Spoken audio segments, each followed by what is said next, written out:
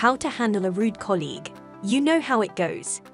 You mind your business, and then someone comes along and says or does something that is, well, rude. It can be hard to deal with. But here are some tips for handling it at the moment and afterwards. At that moment, try to stay calm. If you get angry or upset, it's more likely that they'll be able to get under your skin again. Ask yourself what their intentions are. Are they trying to make you feel bad? Are they just not thinking about how their words affect others? If you can figure out their intention, you'll be able to approach them in a way that works for both of you. Give them feedback about what happened if it's safe for you to do so. If they are not willing to hear your feedback, let them know that too. Afterwards, think about what happened and how it made you feel.